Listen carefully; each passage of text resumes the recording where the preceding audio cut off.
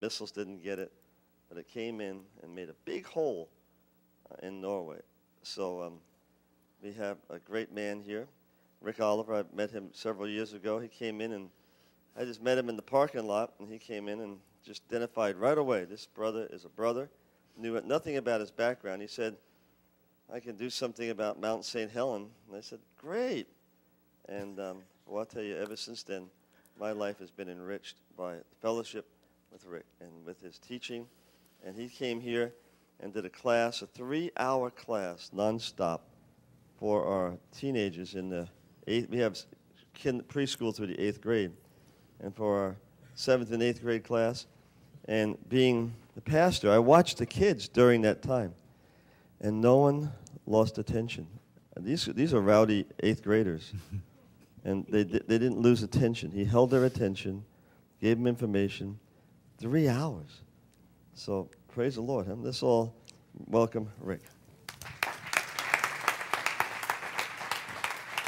Thank you. I think I'm on. Well, this is a pleasure and a delight. As John said, I feel like coming home here. My wife and I bought a house out in Tonto Basin 3 years ago. And I called my brother who lives in Mexico and said, man, I bought this really nice house out by the lake, great bass fishing in Tonto Basin. And he started laughing. And I said, what's so funny? He said, you know what Tonto means? Fool. I figure, okay, thanks, brother. But aren't these guys great? They bless me. I've had the pleasure, my wife and I, of being at Mount Hermon Christian Conference Center in the Santa Cruz Mountains. This is my 13th year there. Prior to that, I developed program and taught school and developed curriculum for Chuck Smith for Calvary Chapel for the Green Valley camp. And when I moved up to Mount Hermon, that was a big step for me. I'm the superintendent of school for our outdoor science school. And that means that we have about 5,000 kids a year coming through that program. And they come from all over the place. In fact, we have schools from Orange County, San Bernardino, coming all the way to Mount Hermon to hear the truth. And God has just opened so many doors. And it's just been such a blessing to be up there. And the Pierce family has been one of those blessings. In fact, next weekend, they'll be at Mount Hermon for a week. They're doing one of our family camps, and then you'll be back again at the end of the summer. Buy their tapes. On my playlist here, it just says Pierce family, Pierce family, Pierce family. Just a delight to know them, and they have blessed us greatly. But today, this afternoon, tomorrow, as Roger said yesterday, he condensed, guys, I'm condensing a whole semester into these next 14 hours. Or wait a minute, no, I only get 2, don't I? That's... But guys, there's so much good stuff going on. But I thought it would be best to start at the beginning. Who am I? Why would you want to hear me? Well, who cares? You know, as Christians, why should we worry about this creation, evolution stuff? You know, I mean, God's word, that's good enough. Who cares about all that other stuff? Well, guys, the foundation is critical. What you build your foundation on is so important. I don't care what kind of space-age technology you build the building out of. If your foundation isn't solid, it's going to fall on your head. And as a teacher, I was so appalled at what I was seeing. I taught high school for years. And guys, I didn't accept Christ till rather late in life, 1 month after my 40th birthday, 40 years out there. Now, I thought I was a Christian before that, and then I decided I didn't even want any part of it. And so I became an anti-Christian. Atheism was way too passive for me. Now, I got all kinds of degrees and letters and stuff, and you know, I belong to the California Academy of Science.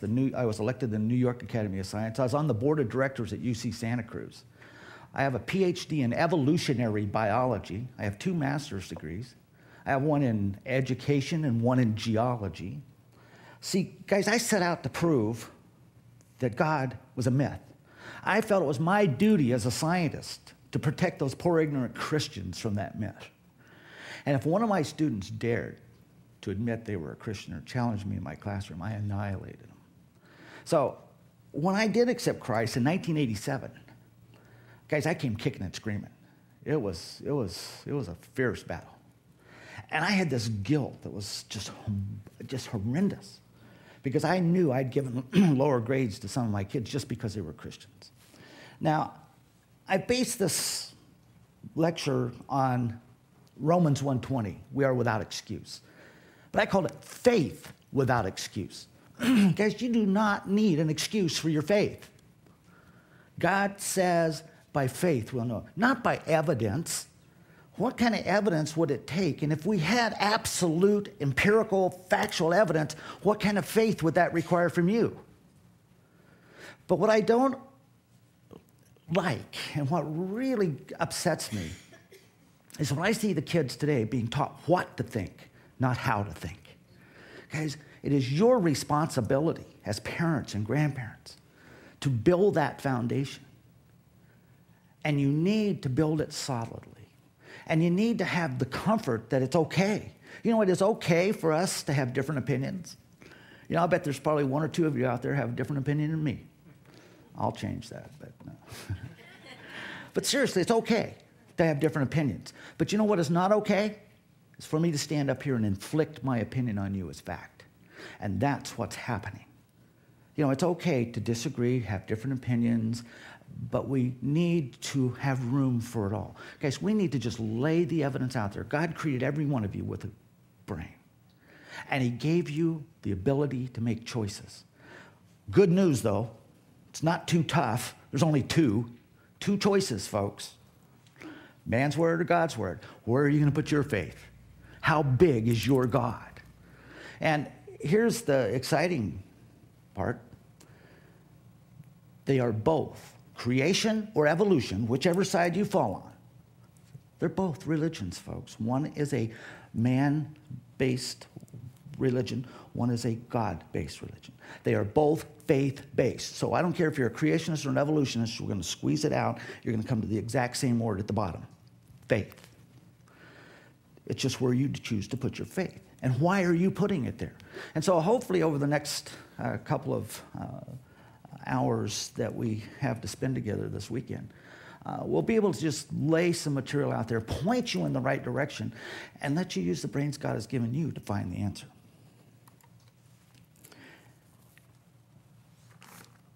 Now, I firmly believe that we need to start with the basis of who you are and what impact are you having. When I saw this, when I read this article in the New York Times, I was absolutely shocked at first. And then it dawned on me, I speak all around the country. And I see people, and especially Christians, sitting dead in the pews, having no impact. And so when I read this guy sitting dead at his desk for 5 days, I thought, wow, isn't that sad that a man can sit dead in his desk and nobody notice? But isn't it sad that you as a Christian can sit dead in your pew and nobody notice? What impact are you having on your family, on your friends, your neighbors? Read this with me. It says, bosses of a publishing firm are trying to work out why no one noticed that one of their employees had been sitting dead at his desk for 5 days before anyone asked if he was feeling okay. George Tuckelbaum, 51, who had been employed as a proofreader at a New York firm for 30 years, had had a heart attack in the open plan office he shared with 23 other workers. He quietly passed away on Monday, but nobody noticed until Saturday morning when an office cleaner asked why he was working during the weekend. His boss, Elliot Washesky, said, George was always the first guy in each morning and the last to leave at night, so no one found it unusual that he was in the same position all that time and didn't say anything. He was always absorbed in his work and kept much to himself. Says a post-mortem examination revealed that he had been dead for 5 days after suffering a coronary.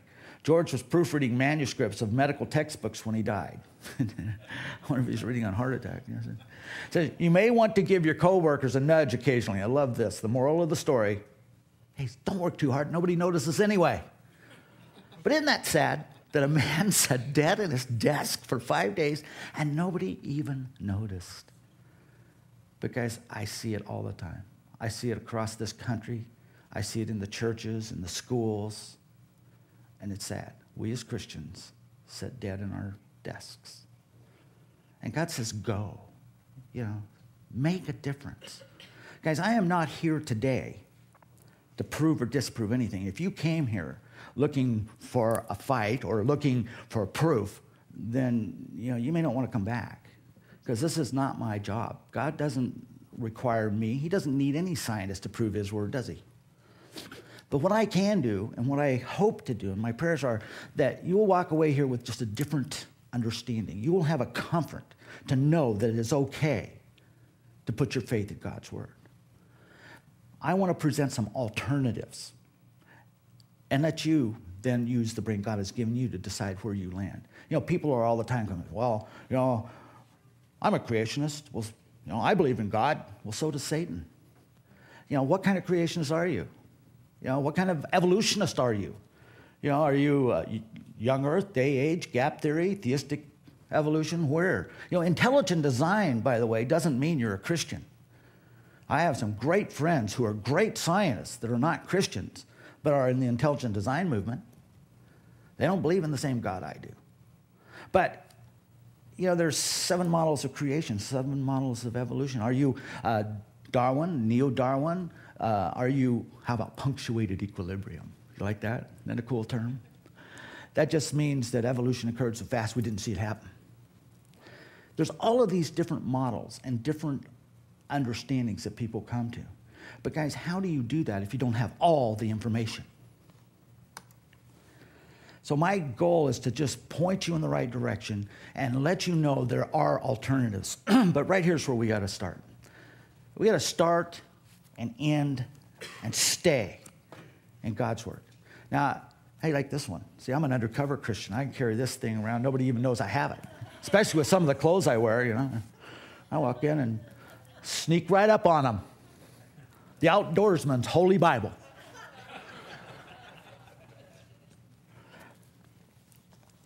But guys, this is where it is. Jesus answered and said to them, Matthew 24:4, speaking to his disciples, he says, take heed that no man deceive you.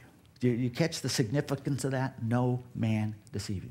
Because guys, God will not deceive you.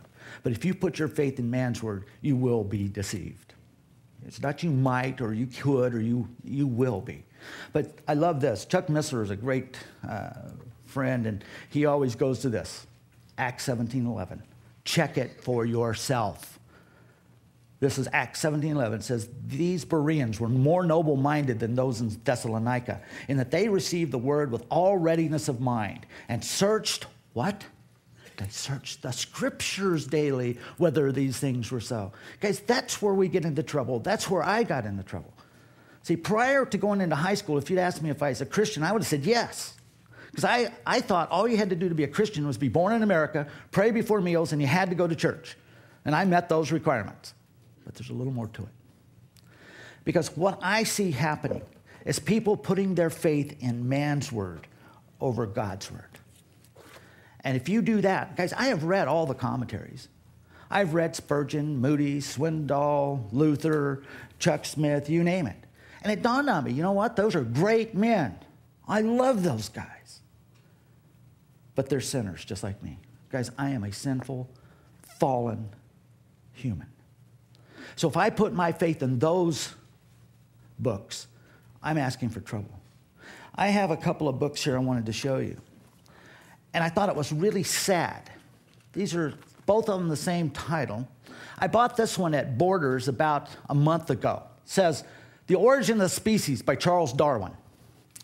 And I looked inside, figuring, well, maybe that's just the cover. Where's the rest of the title? Oh, here it goes. The Origin of the Species by Means of Natural Selection by Charles Darwin. And I kept looking and kept looking. There was something missing, the rest of the title. Guys, I had to go back and order this one from Borders, and it was last published in 1977. It says, The Origin of the Species by Charles Darwin. You open it up, and in here they finally had the whole title. It says, The Origin of the Species by Means of Natural Selection or the Preservation of Favored Races in the Struggle for Life. Do you catch that? Why do you suppose they left out that part of the title? The kids today don't even know that part of the title is in there because none of the books or the textbooks have the whole title. Isn't that interesting? Politically correct. That's why I love Dr. Martin Luther King's statement. He says, attack the false idea, not the man who holds the idea. Now, we are told to run a good race. And guys, that's hopefully what we will be able to do. But to run the good race, you need to be totally prepared. You need to have all the information. And when I saw this, this was taken in my younger days. Back when I was a little bit, I used to run triathlons and run all these things. And I was an absolute fanatical, obsessive environmental wacko. I had no problem eliminating the surplus population. Of course, I was going to be the one to say who was the surplus, you see, all of my buddies. And so this was back in my day. Take a watch what happened. You'll see me come into the picture here in just a minute.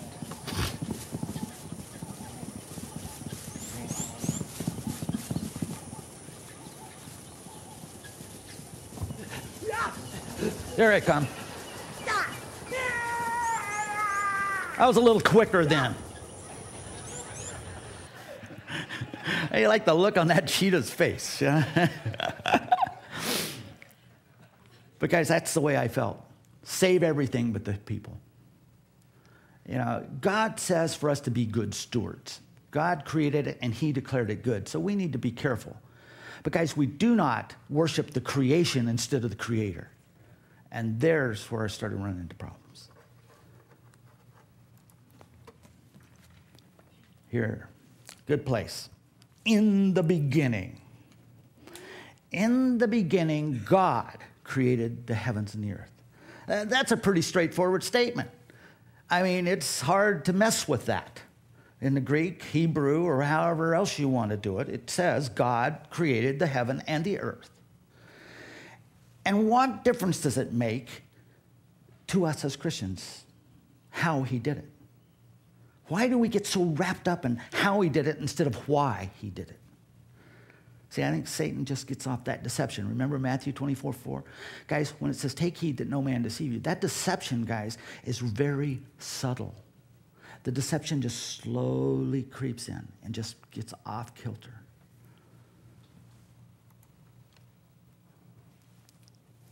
I found this a rather interesting statement.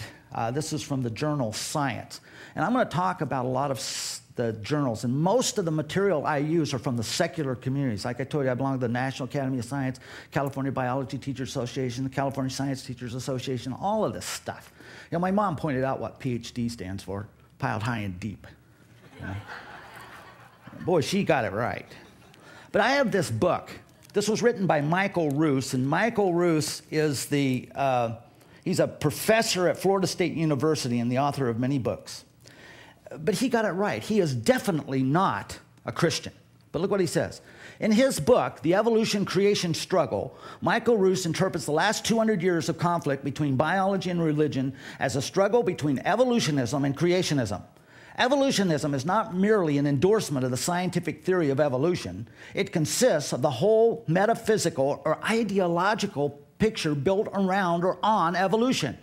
As such, this is where he got it right. It constitutes a secular religion. Thus, for Roos, a philosopher of science at Florida State University, the debate over creationism and evolutionism is more a conflict between two religions than one between religion and science. Do you see?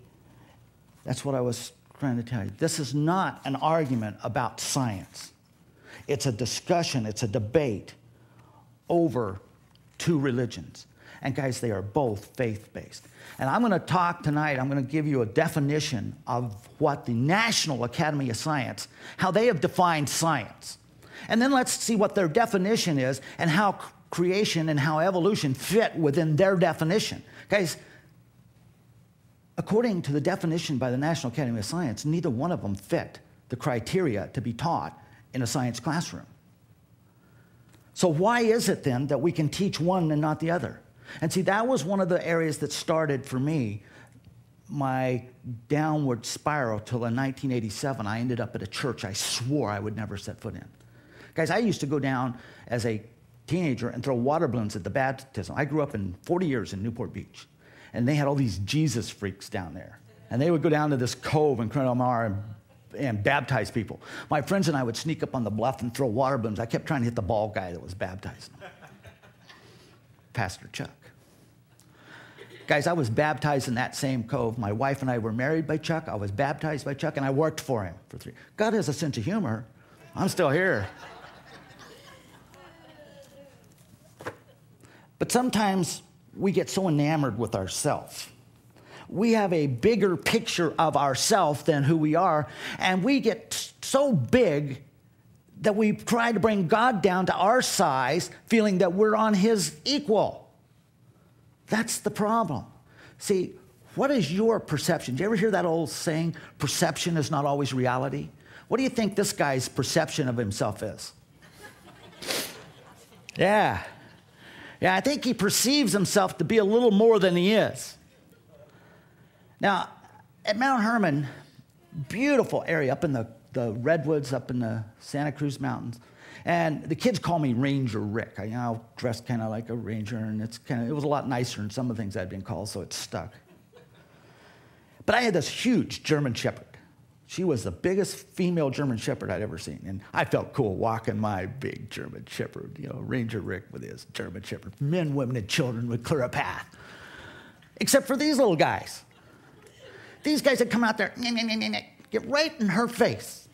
And I'm thinking, what is this? What can this little thing, I guess it's a dog.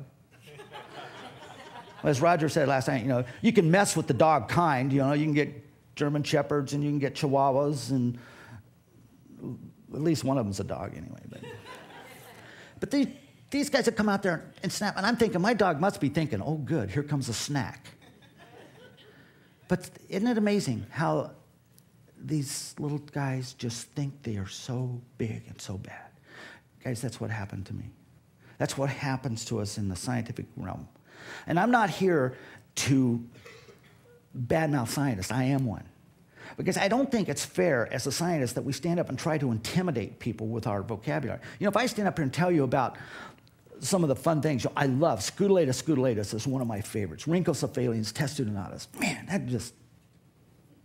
Yeah, I see a lot of blank looks, you see. Now, Pastor John assured me most of you had the periodic table of elements on your fridge, so, we're going to go for it here, guys. Come on. But you notice we use words like that, and that was one of my tricks. If a student dared to challenge me in my classroom, I would usually just intimidate them, or I would baffle them with terminology. And if that didn't work, then I would go to another discipline. See, that was always the trick. I would just run over to, I'm a biologist, and so if I couldn't handle the question, I would say, well, the geologists, they have that figured out. Of course, the geologists are saying the biologists, and the biologists are saying the geologists, and the physicists are saying... And if all else failed, I could always hide in quantum physics, because that's weirder than science fiction. My little pea brain doesn't go there. And so I figured the students couldn't either. But see, when I use words like that, they are very important words, by the way. It's really nice to know those words when you're speaking with Chinese scientists. But why is it I have to intimidate you? If I tell you dendrochronology, everybody say that word. Isn't that cool? Dendrochronology. Doesn't it sound cool? You know how much money that word cost me? But what if I were to tell you that just means tree ring dating? Now we're on the same page. You see how slick it is? Dendrochronology and carbon-14 can be used, or I can just say tree ring dating and carbon can help you come to a ballpark figure. Guys, that's what we've got to stop doing, trying to whack each other over the head and getting in these arguments. And we've got to bring ourselves down to understand that we're not nearly as big as we think we are. And our God is big, way bigger than we are. And God will not be mocked. Galatians 6:7, be not deceived. God is not mocked. For whatsoever a man soweth, that shall he also reap. Because you're not going to get over on God. You may get over on your teacher. You may get over on your kids or over on each other, but you will not get over on God. But we keep trying.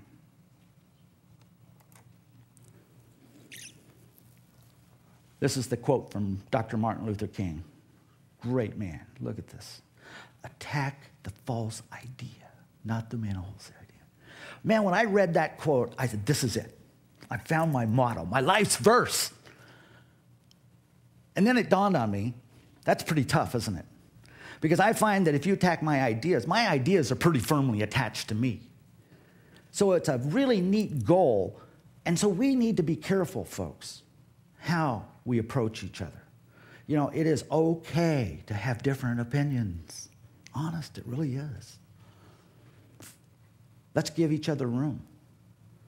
But let's make the final decision based on this word, God's word, not on each other or on what some commentary says. See, who am I? Who is Swindoll? Who is Spurgeon? Who is Chuck Smith to tell you which parts of this are true and which aren't? See, the only way I found the truth was to open the book myself. Boy, that was a novel idea. Read it, ask the Holy Spirit, the person who wrote it, to decipher it for me. Then I started to discover the truth. And guys, it's a daily struggle. But this is where the truth is. This is not a science book. It's not a textbook. Because I got news for you. Everywhere it touches on science, it's fact.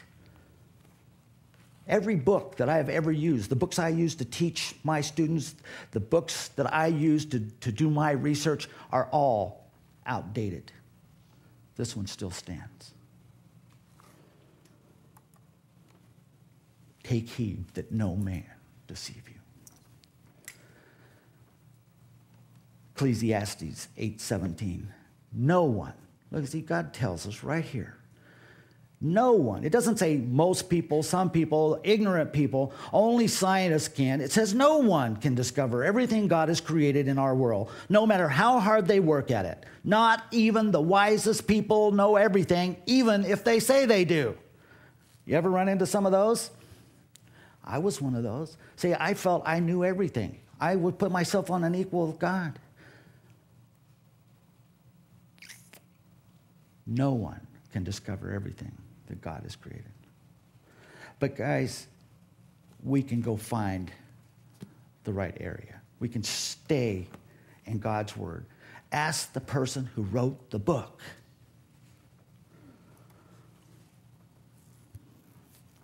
Now, it started for me in Wofford, Kentucky. Anybody? I know there's some Kentucky people here. There's a guy here that grew up probably 20 miles from where I was born and raised in Wofford.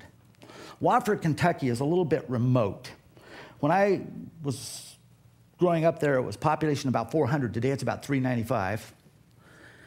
Guys, it was a rather remote area. In fact, if you look at that building right in the center there, see, we didn't have a bathroom in the house. That's a picture of my dad and my brother and I. We stopped at Grand Canyon on the way out to California in 1958. Now, if you'd asked me at this point if I was a Christian, I would have said, oh, yeah, of course. Because I had to go to church because my grandmother had a motivator. It was called a willow branch. She'd flick that and get you going. We prayed before meals. I was born in America. That's all there was to it. A little more to it, though, the relationship. Now, I thought that was really interesting. Here I'm growing up in Wofford, Kentucky, and the school I went to was this big square building. It was nowhere near this size, maybe the size of this center aisle. This big square brick building. You knew what grade you were in by what row you sat in. It was K through 8. And if you're in one end, you were in kindergarten. On the other end, you were in 8th grade. And there was no bathroom in the house there either. And guys, before I could go to school, I had to go outside and draw the water out of the well because we didn't have a pump inside the house. So I'd go take a bucket, sit on the sink, go collect the eggs at the hen house, and then I could go to church or to school. And I got down to school, there was no bathroom there either. And to show you how exciting Wofford, Kentucky is, people came over from miles. When my uncle went up to Cincinnati to a trade show, which was a great deal. Everybody gathered around. They wanted to hear, Cincinnati. He went all the way to Cincinnati? Wow, it's like going to another world. Well, he came back and he had a pump that could be put down into the well that would pump the water into the house. And so all the neighbors and relatives are putting pipes in and they're going to put this sink in with the faucets. And then he gets this idea, well, why don't we put one of them white thrones in? Well, that was kind of exciting, except for there's no bathroom in the house. He said, no problem. We'll just put it in the back bedroom. Yeah, that's all right, except it was my bedroom. And to show you how exciting, here they just cut a hole in the floor, slapped this sucker down there, and people came for miles. On Friday night, I bet you guys do this. You go over to your neighbors and sit there and watch the toilet flush. I'll declare, Clem, where do you suppose that's going? And the next thing I know, I'm in Newport Beach, California. Zoom, right straight. Looked like the Beverly Hillbillies. You know, we piled everything we had on a 54 Ford station wagon, and away we went. And I remember the first time I saw the Pacific Ocean, we were coming down this hill at MacArthur, and I looked out there and I said, I declare, Ma, I ain't never seen no lake that big. I was wearing Oshkosh before they were cool, you know. Well, I'll tell you about culture shock. Watford, Kentucky, and Newport Beach are definitely different. And I remember my first day of school, I'm walking down the sidewalk. Most of the kids are being dropped off by their chauffeurs, you know, the Rolls Royce. John Wayne lived 6 blocks from us, you know, and the Rolls Royces and Mercedes and BMWs are dropping people off, and I'm walking down the sidewalk with my Oshkosh, and I have my little brown bag with my bologna sandwich in it, and I walked up to that school, and I was terrified. And I walked into the classroom, you know, and the teacher did a terrible thing. She saw me, and she said, oh, class, here's a new student, and she calls me up front. Now, that's a dumb thing to do to a kid. And I'm standing up there, and I'm looking at these people looking, and she says, this is little Ricky from Kentucky, and what am I supposed to do? I just said, howdy, y'all. Kids can be merciless.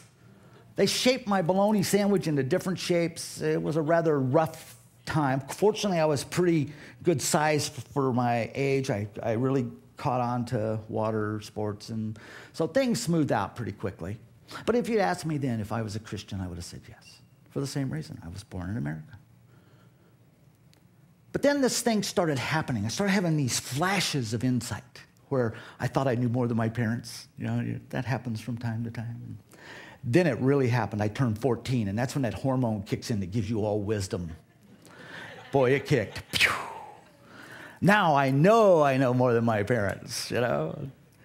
And it was so exciting. It was the most exciting day I can remember. 14, I got to go to high school. I was a science freak. I loved all kinds of science. Now I could go to a real lab and maybe blow up things. You know, I mean, all kinds of fun science.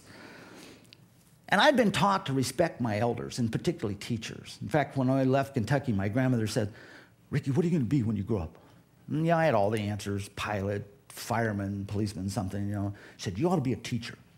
I said, why is that, Grandma? She says, because teachers taught all them other people how to be them things. She's a wise woman. I became a teacher. But if I had ever been sent home for disrespecting a teacher, guys, I would have paid dearly. Spankings were in order. So I wouldn't even think about disrespecting a teacher. And so I had this great reverence for teachers. And so when I got into high school, my favorite teacher, my first period, most of my friends were taking study hall or something. I took science.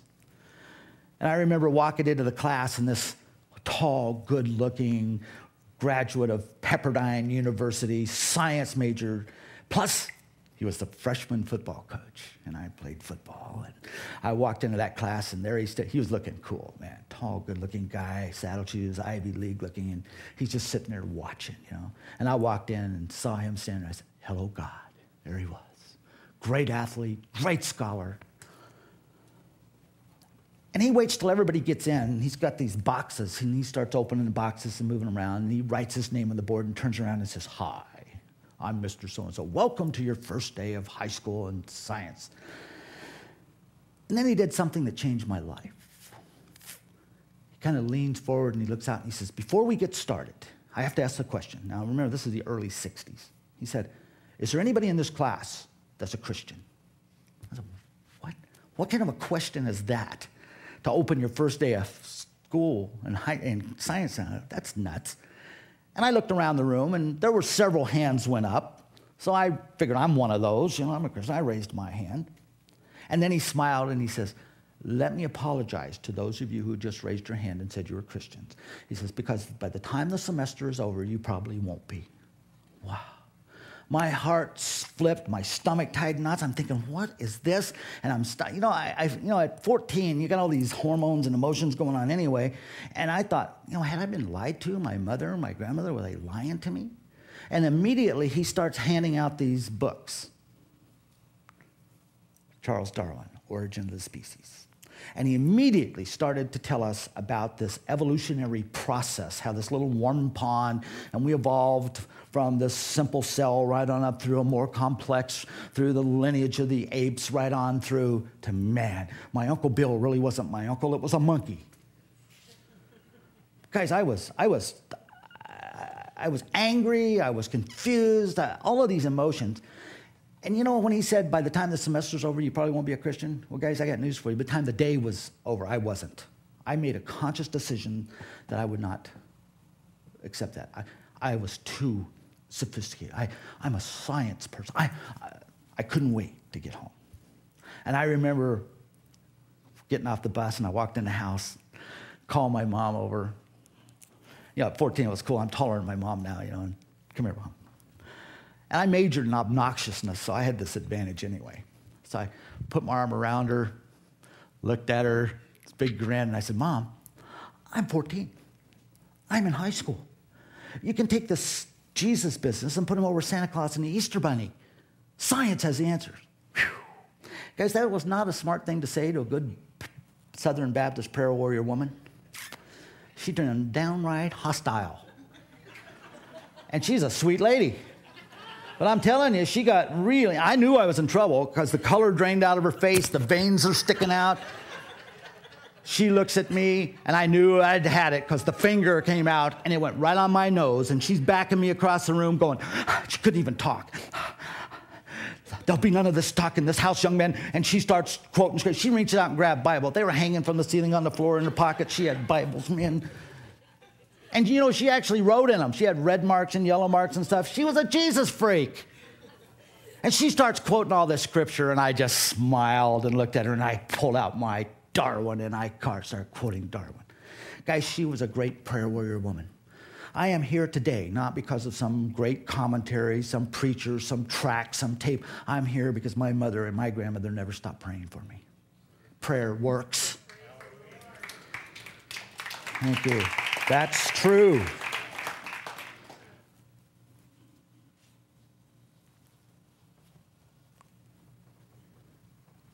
This is the first lecture I've done. My mom passed away in March. I know where she is. It used to terrify me. I spoke to 600 science teachers in this room not long ago in a huge auditorium. It was a little bit intimidating. But when my mom's sitting back there, guys, I was a mess.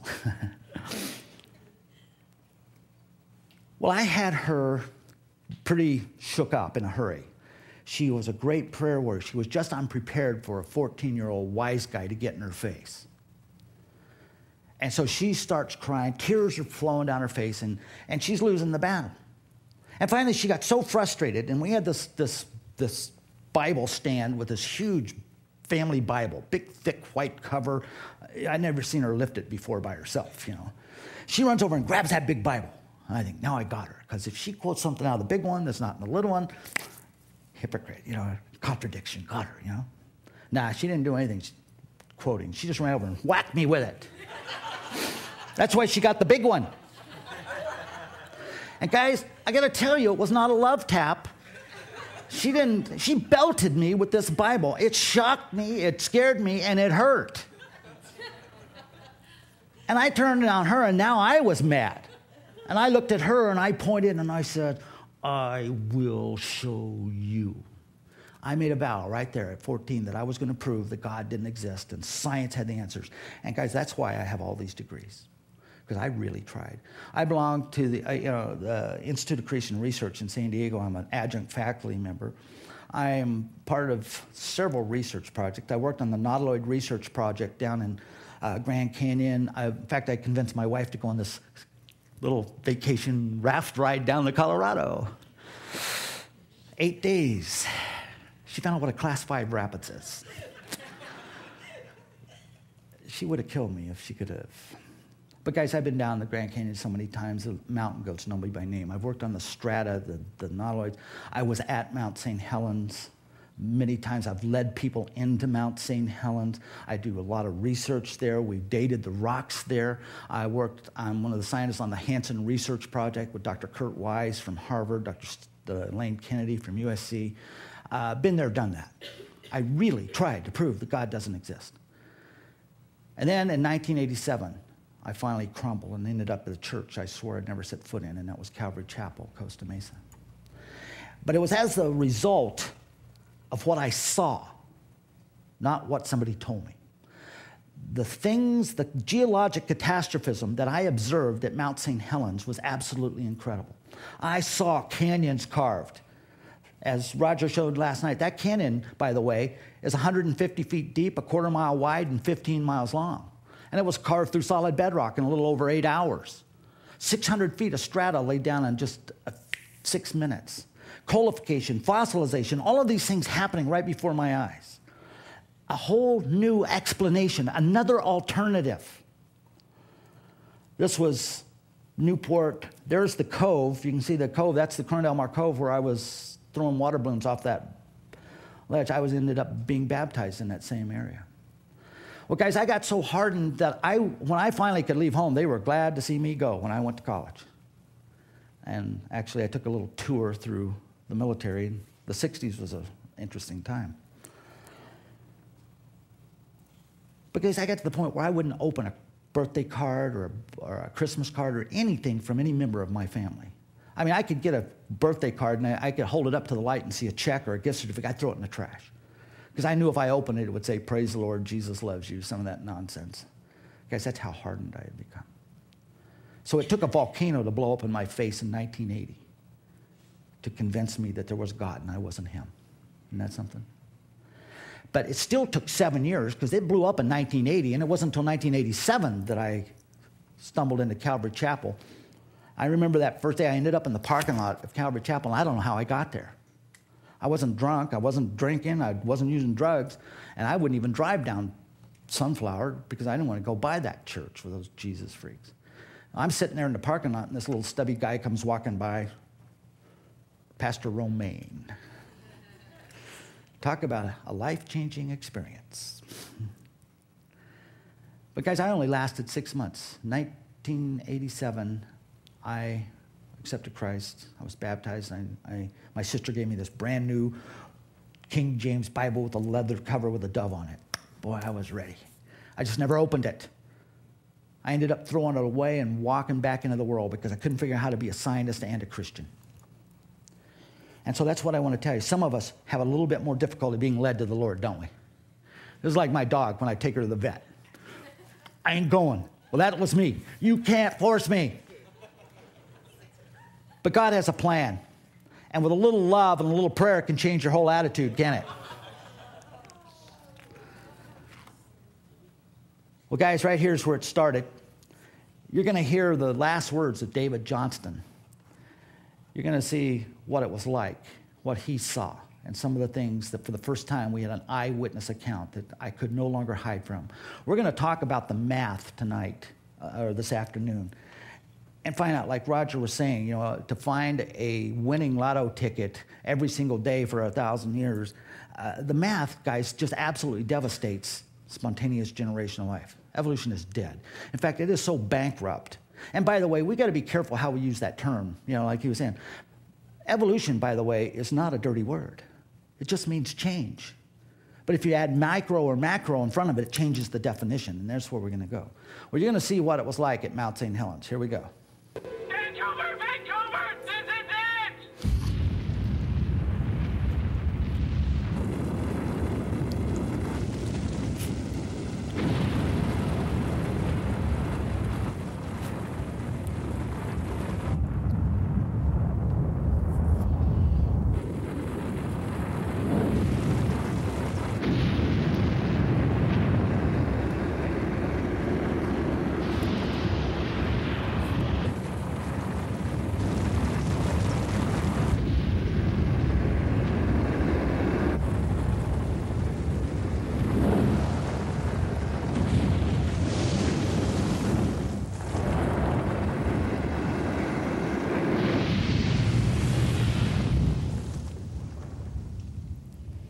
Because that was a pretty terrifying event. And David Johnson was on a ridge that was 5 miles away. It's named in honor of him now. Johnson Observatory is built right on top of it.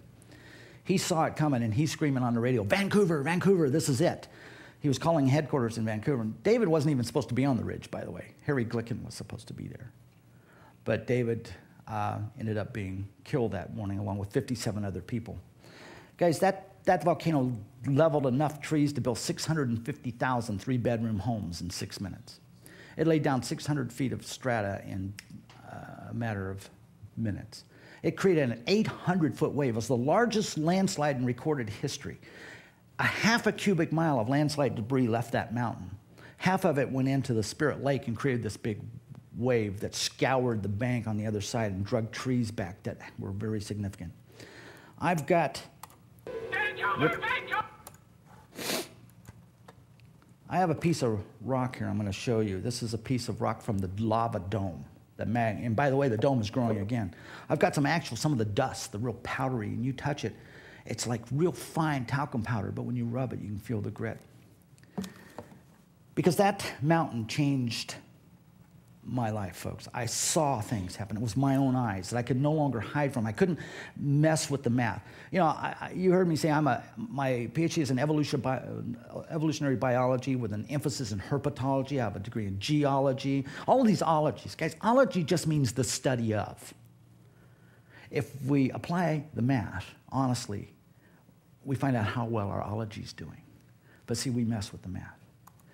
And so I was able to see for the first time alternative geologic catastrophism, things that I had assumed took millions of years, like that canyon. If you walked into that canyon and you didn't know how it got there, you would say it took millions of years for that canyon to get there. If you saw that strata, you would say it took, wet years, dry years, over millions of years it was laid down. It happened quickly. So there was an alternative. I saw coalification, fossilization, all of these things happening right before my eyes. This is inside the crater. This was in 1992. You see steam coming out of the top and you see the snow, but we went in there, and I went in there to get,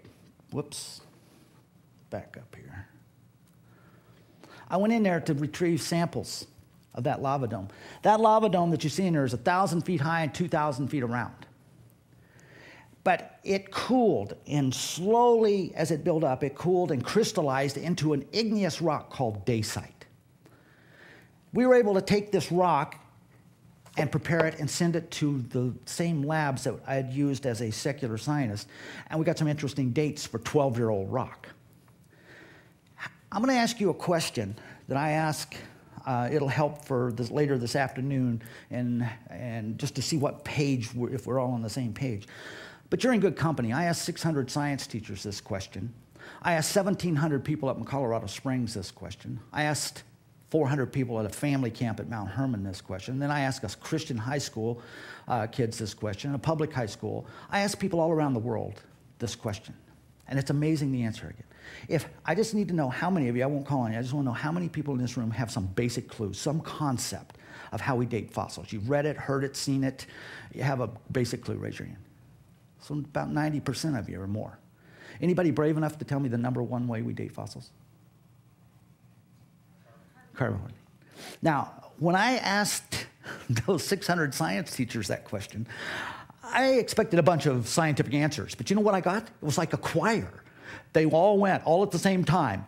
Carbon-14. I was stunned. Guys, carbon-14 cannot date fossils and never has been used to date fossils. So why is it everybody tells me that?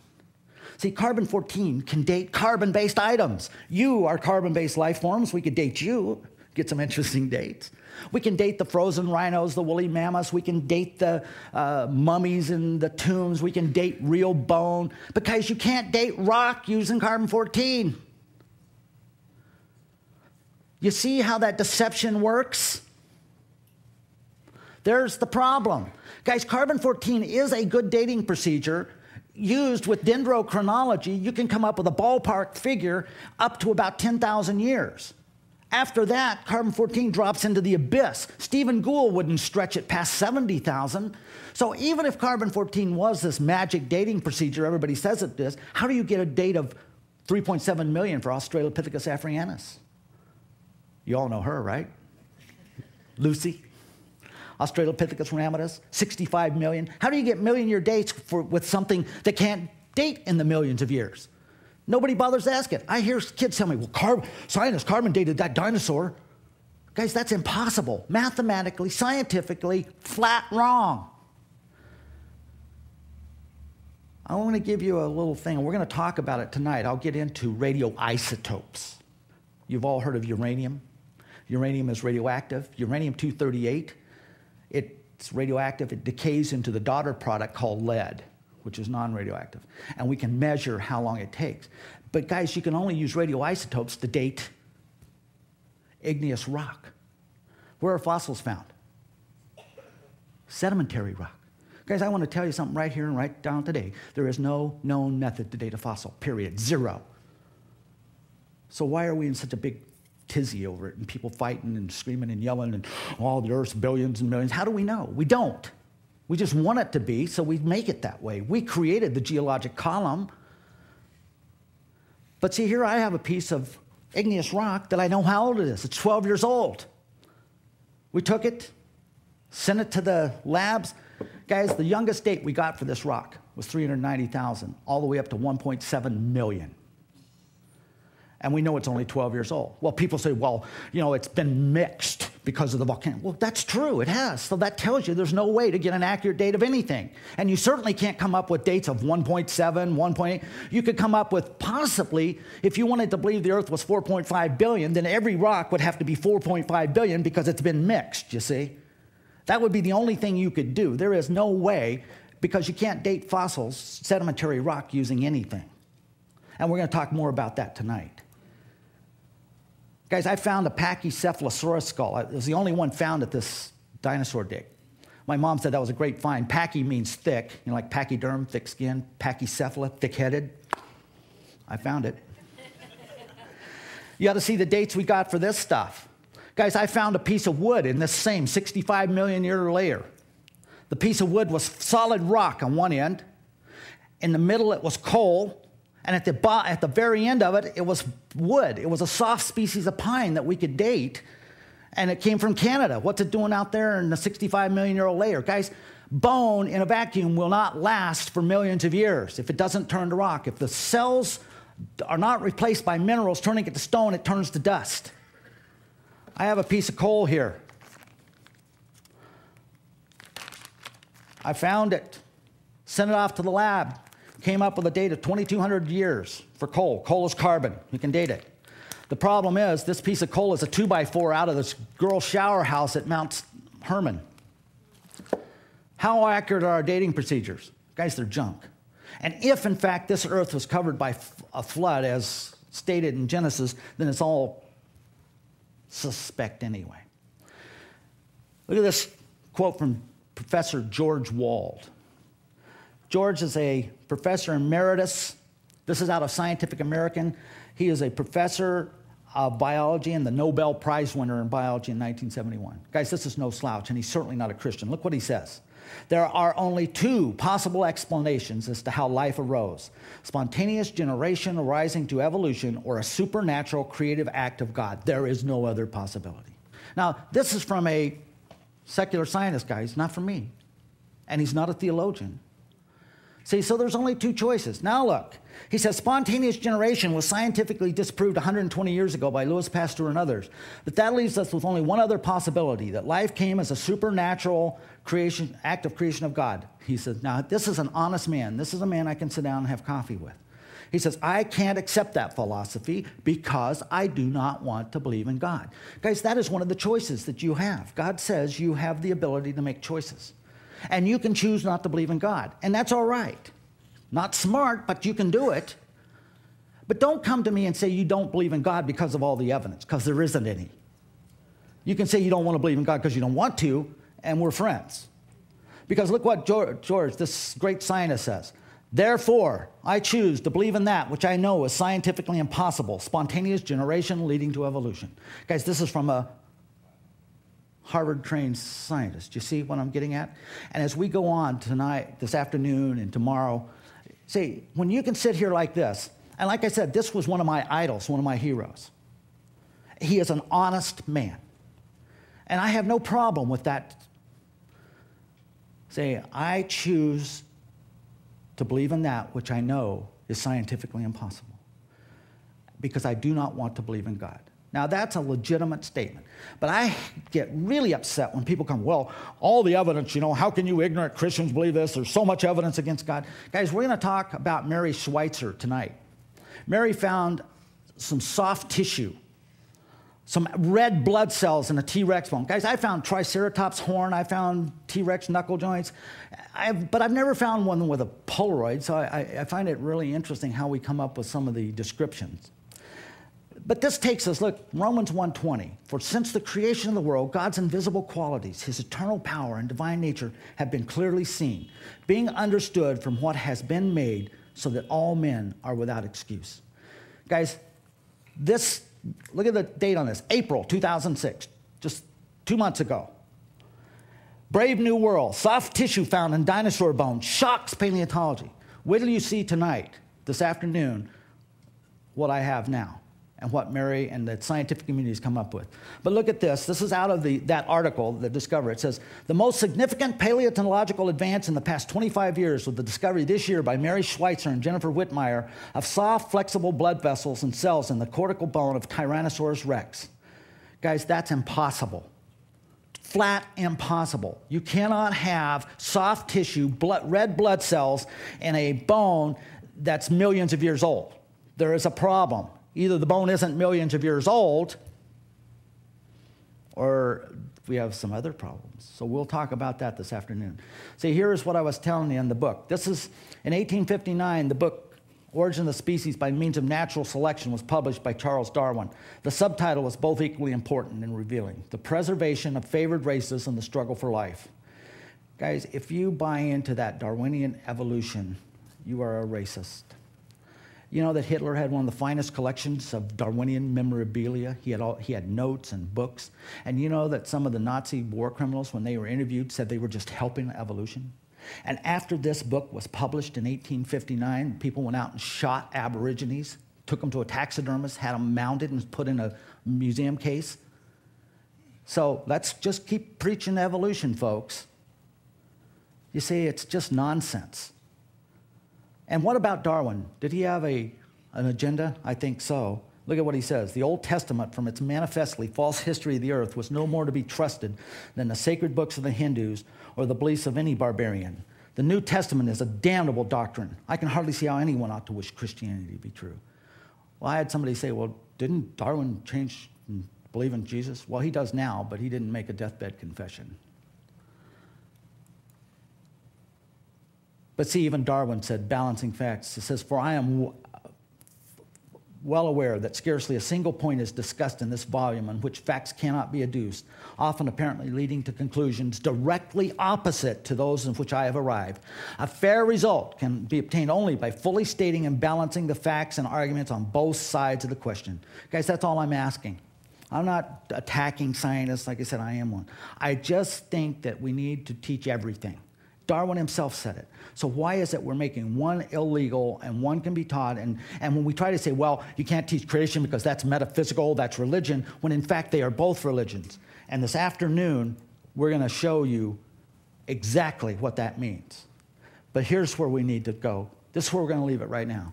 Let God be true and every man a liar.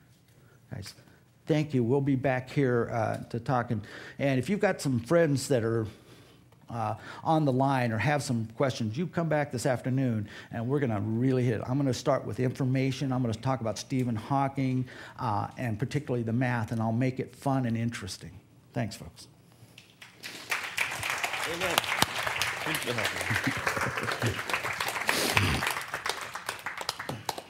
Well, I know one person in the building that really was excited was your brother back there, Roger Oakland.